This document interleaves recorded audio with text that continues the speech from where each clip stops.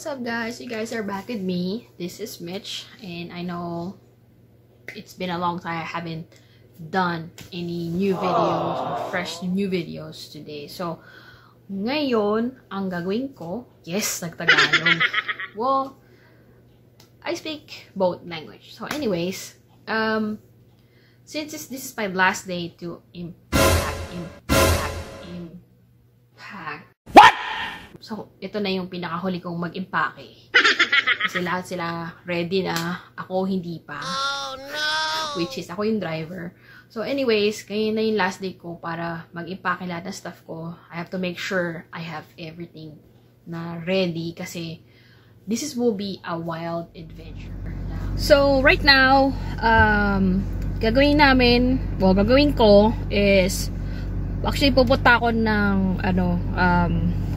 ng car wash kasi hindi naman kailangan deep clean. Kailangan ko din kasi mag-vacuum ng kotse ko. So anyway, so pupunta kami ng car wash and then pupunta rin kami ng Walmart to buy some other stuff that we need from our trip.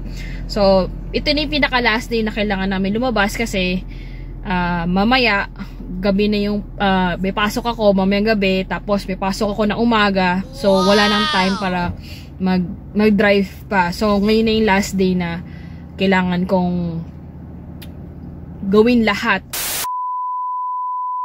Alright guys, so I just got out from my other job. So I worked overnights last night and then I worked second job, which is I just got off just today. So I don't know what time we're gonna get out.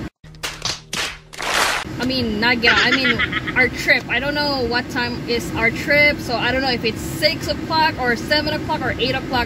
So I don't know. So I'm heading home right now.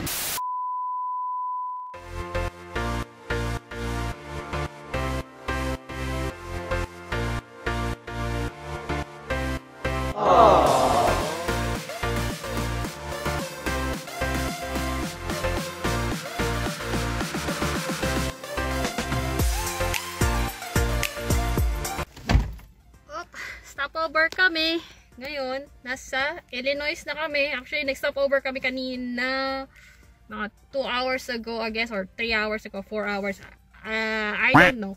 Anyways, nag-stopover kami sa first stopover namin sa Missouri. Umalis kami ng 8:30. So, ngayon 9 hours na lang. Pupunta na kami ng Kentucky ngayon. So, nasa Illinois kami ngayon. So, stopover muna. Naihi ako bigla.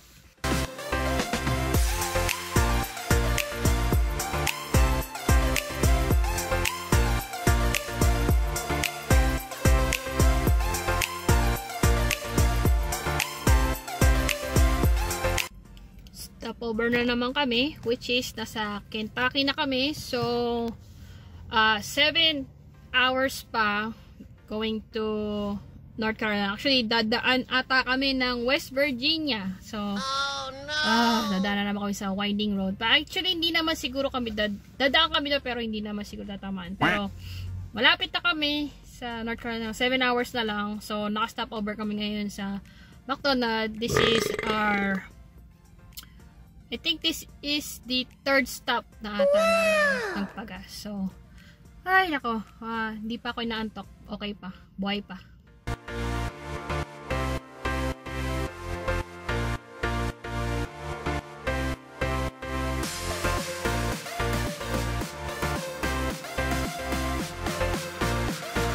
This is, ano to? Fourth stop na ba na ito? Fifth? Fourth?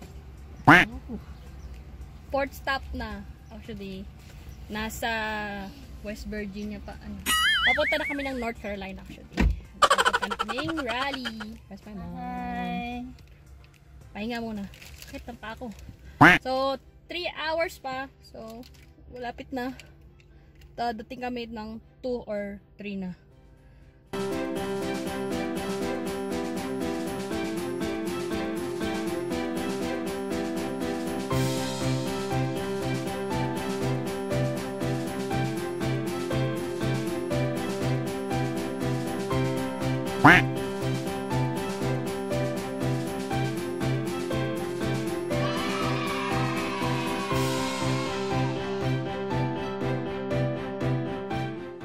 Okay, we already here.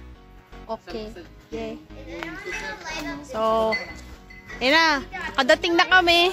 Medyo naipit kami sa sa I-77 South kasi nagkaroon ng traffic. Ngayon, nandito na kami. Medyo sakit lang yung puwet ko. So, sana magustuhan nyo guys. So, like and subscribe.